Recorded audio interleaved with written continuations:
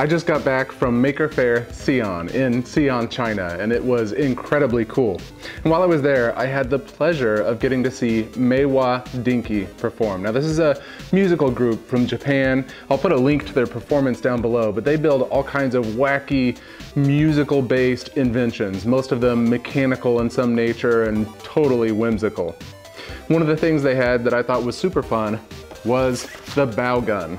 This is a ridiculous little instrument, I guess, that you blow in and it barks, and I thought it was hilarious.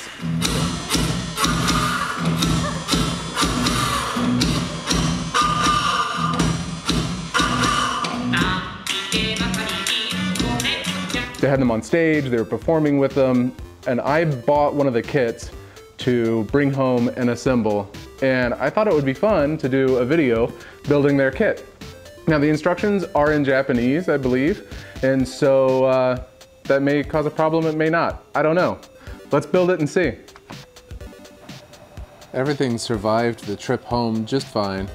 The kit was all still together, nothing was broken. That's fantastic.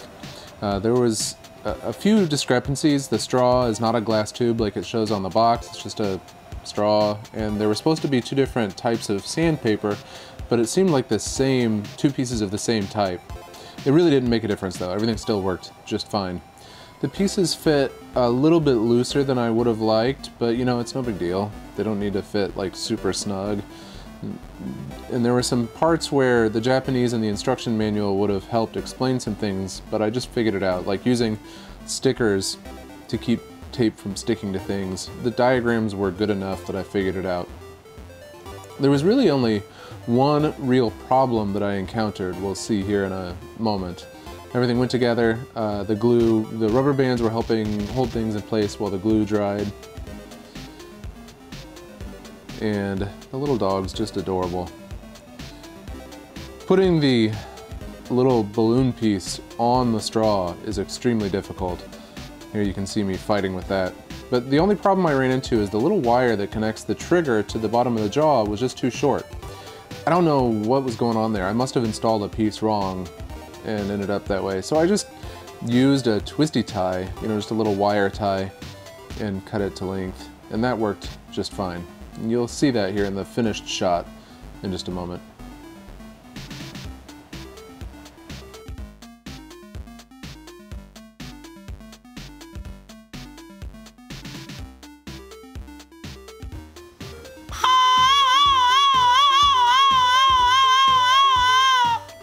So there it is. There's the final Bowgun from Maywa Denki. I think it's adorable. And as you heard, it doesn't sound like a dog that much, and that's kind of beside the point. The design is hilarious, the sound is hilarious, and most importantly, Maywa Denki's performance was hilarious. This is fantastic. The language barrier wasn't an issue at all. As you saw, I only ran into a couple of problems that I ended up being able to solve fairly quickly and easily just by, you know, looking at how it was made. But overall, I would highly recommend this cute little kit, the Bowgun from Maywa Denki. All right, see you next time. Be sure to like and subscribe to this channel for more.